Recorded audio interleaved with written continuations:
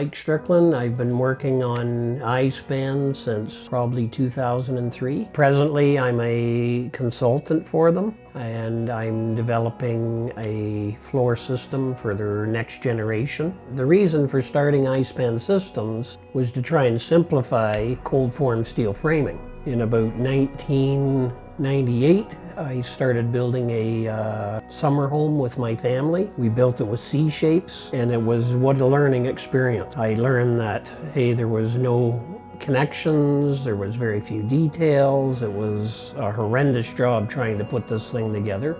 And through the whole process, I kept saying, hey, there's got to be a simpler way to do this. And so, hey, that was my mission with iSPAN, was to try and make everything simpler. The experiences that made me start working on iSPAN was the fact that light steel frame was an emerging market. For many years, the industry was claiming that it's going to be the next best thing, and there was many times predictions made that it was going to have 25% market share by, say, 1998, and here I was in 2002, 2003, it still had only about a 2% market share. So I said, hey, there must be something, somebody's missing here. That's the reason for the lack of growth. And so, hey, I took a look at this thing. I realized that, hey, in order to put cold form steel together, you needed 3 hands. You needed 1 hand to hold the screw, and 1 hand to hold the part, and 1 hand to hold the screw gun. So hey, it was a very difficult situation trying to put all these things together in the field. There was a lack of connections. Fire ratings were somewhat lacking. Floors vibrated when they were made out of light steel framing. There was just so many issues. So when I looked into all of this, I said, okay, this is a good market to work in, and let's see how we can improve it. 1999, getting my head around how to go after this market, light steel frame. I'm learning that load distribution is a key factor, and so we built a research facility in 2000, and I went out to find people who could help me do the testing and establish the test criteria. And lo and behold, Reinhold Schuster, Professor Schuster at University of Waterloo. I found he was our local authority for light steel framing. And on top of that, he was a really neat guy to talk to, a great technical resource. And I asked Reiny to come and join me as a consultant and help me develop the load distribution tests. And lo and behold, he came with me. We had some great successes. And hey, those were the pioneer days of load distribution. We came up with some of the very first steps in load distribution, some very crude testing to learn how to make it better. And so in any event, I'm starting iSPAN. I had been working with Reiny. I said, okay, I've got this tremendous job if I want to do fire, structural, acoustics, and I've got so much stuff that I have to learn here and test in order to take iSPAN to market. Reiny was one of the first people I went to and said, hey Reiny, can you come and join me and work with me? I could really use your help. And so he joined me. My name is Reinhold Schuster, and I am a retired professor from the University of Waterloo. I met Mike in 2001. And at that time, he was still working for Can-Am. I had done quite a bit of work for Can-Am a number of years before that on composite slabs, so he knew what I could do. My research at the university was in cold form steel, and I still work in that area. So I received a call from Mike telling me that they need my help. They were running a test on load distribution, and it was just outside of Toronto by the airport. There was a laboratory they had. So I went there and witnessed this test and made sure that it was done right. It was a very unique product. Typically, cold form steel is C-sections. Everybody makes C-sections. We look at drywall studs, they're C-sections. Joists, C-sections.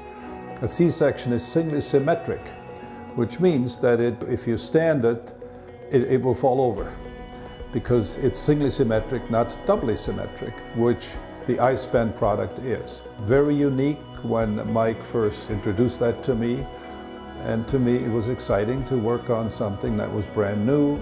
There was nothing like that anywhere in the world. and I doubt whether there is today. Well, Mike is one of the most clever men I have ever met in my life.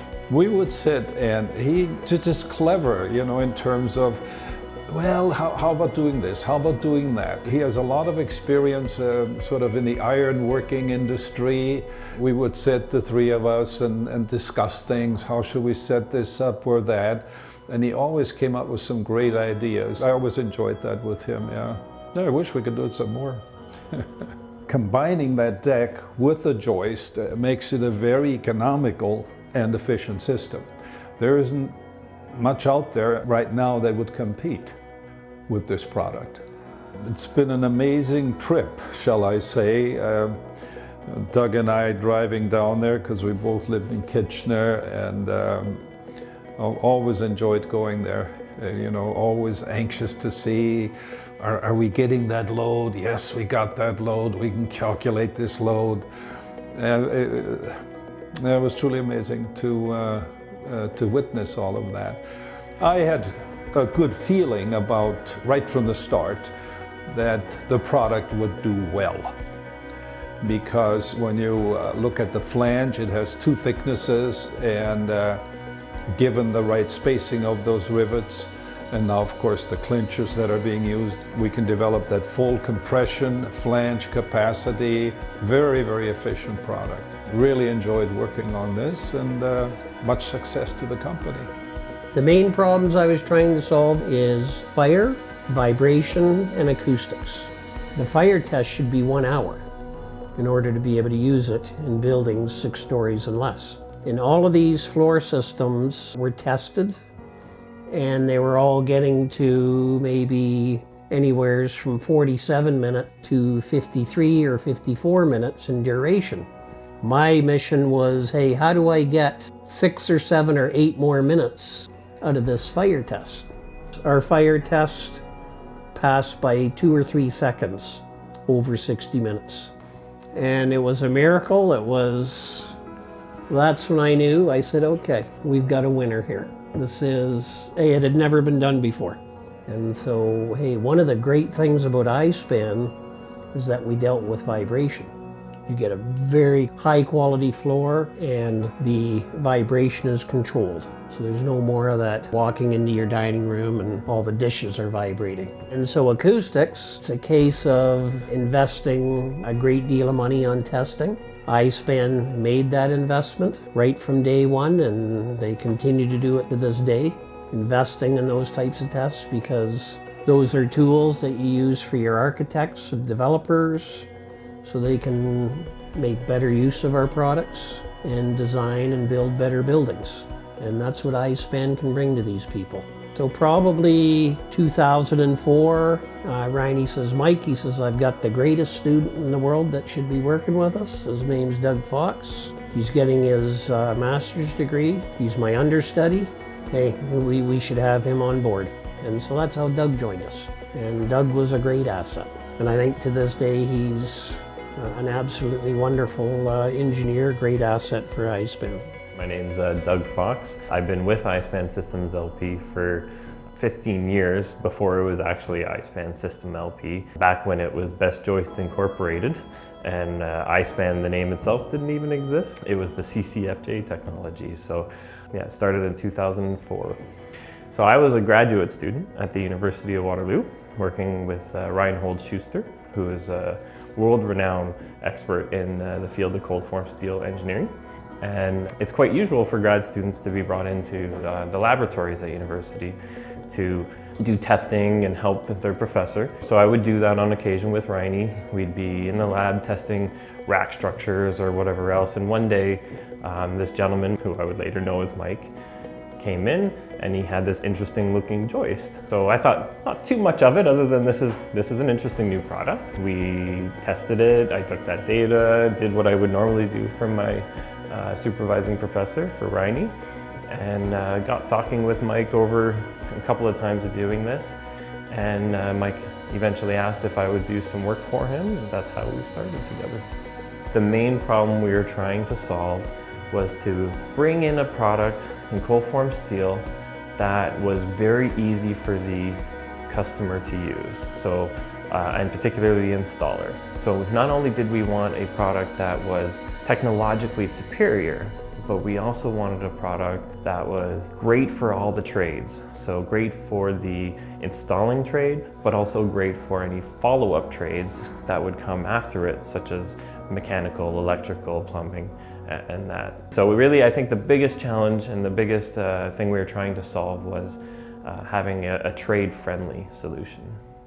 I went through 2 iterations on iSPAN. The first iteration was a 3-piece joist, and that took us up to the Great Recession. So now we're probably in 2009. Great Recession was devastating, but I wanted to take another bash at this thing, and I had a new design for the joist. I wanted to do it with 1 piece versus the 3-piece that we started with. And I went to a friend of mine, Walter Copelair, the president and chairman of Walters Inc., and proposed something to him, and we joined forces and started iSPAN Systems. What are we going to do here in terms of rebranding, and so that we can tell people how great this joist is? I mean, now we had vibration mitigation, we had great acoustic results, we had amazing fire results, we had connections that made it easier to install. Hey, we had all these great things, so hey, we needed to communicate this to the market and to our customers. We needed to rebrand this thing. TotalJoist was the name that came about, and hey, it is the TotalJoist. It has everything, and that's how the brand came about. You know, it was interesting. We had this great product called TotalJoist. The market wasn't buying the product. Hey, the biggest challenge bringing any product into the construction industry is that all the products in the construction industry have a very long life cycle. Like a brick from the Roman age is still a brick today. You know, they got some keefs in them and some different shapes, but a brick's a brick, a block's a block. And so it's very hard to get people to adopt to new ways of doing things. You know, we were struggling. We'd had a few small jobs we did. It was a struggle, so we realized all of the framing companies wanted to stick with their old way of framing, so they wouldn't buy our joists. So we said, hey, if they're not going to buy our joists, we're going to go in the framing business. Hey, our TotalJoist became Total Stud, Total Framing, Total Truss. It's, you know, so we offered the whole package. My partner decided, he says, hey, I'm going to develop a piece of land, I'm going to put a building on it, I'm going to use Total Framing. So we did that. It was a beautiful building, and wow, we were putting this building up. We showed it to a lot of people. From that day on, we've never looked back. That was one of our eye-openers to the industry, and every time you'd take somebody there, we essentially had a new customer. And so, hey, that's really how we launched and became so successful.